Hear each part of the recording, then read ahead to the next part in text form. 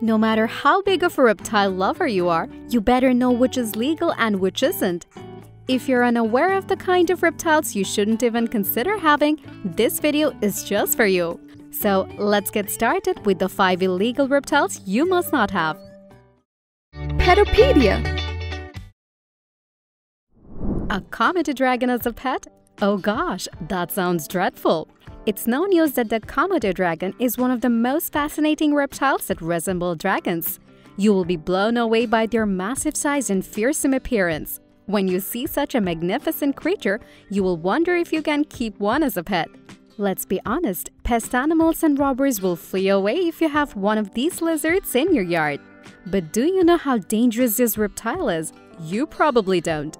Komodo dragons are not just dangerous but also illegal to keep as pets. However, they are an endangered and protected species. Additionally, it's illegal to remove them from their native habitat without approval from the government. So, what's the penalty, you think? Well, you might end up being incarcerated with prolonged jail time. You'll be surprised to know that a lot of people love giant snakes. And Burmese python is one of these. Unfortunately, as magnificent as these large snakes are, they have actually been considered injurious. Burmese pythons are one of the largest snakes in the world.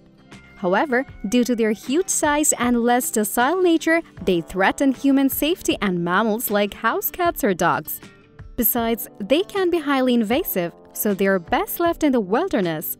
On top of that, Burmese pythons were added to Florida's prohibited species list. Aside from that, the United States Fish and Wildlife Service lists Burmese python as injurious species, preventing the importation of these constrictor snakes into the United States. That means it will be illegal to have a Burmese python as a pet by law. Hellbender? What is this prehistoric creature? Well, it's real and it's the largest native salamander found in North America.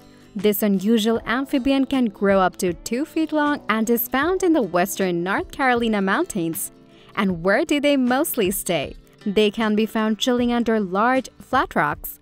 An interesting fact about these salamanders is they breathe through their skin, so they are sensitive to poor water quality and are considered a bioindicator.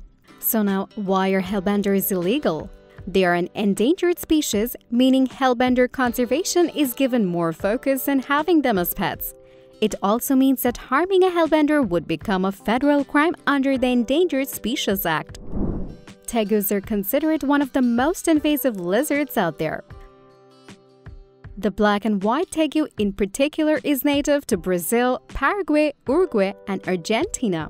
They are dog-sized, which means they can grow up to 4 feet long and weigh 10 pounds or more. Why are they legal? In February 2022, North Carolina Fish and Wildlife Conservation Commission added the Argentine black and white tegu to its prohibited species list. According to the new rule, pet owners can't purchase tegu lizards. Besides, their eating habits mainly consist of eggs of other birds and reptiles, meaning they can prove harmful to other native species. Are we talking about the tuatara car? Nope, it's the tuatara with peaks on the back. This lizard appears as an ordinary reptile from New Zealand, but it's considered as an unusual creature due to its look. Tuatara is threatened by humans who capture them to sell overseas for personal captivation. However, tuatara is illegal to keep as pets, even though they're popular among reptile collectors. Shockingly enough, they are being stolen as they come with a high price tag overseas. Despite all that, they're illegal as pets. So, these are the 5 illegal reptiles that you must not have. Hope you have found this video insightful. Let us know what you want us to talk about next. Thanks for watching the video. Like, comment and share this video if you find it useful. Then subscribe to the channel and press the bell icon for further updates.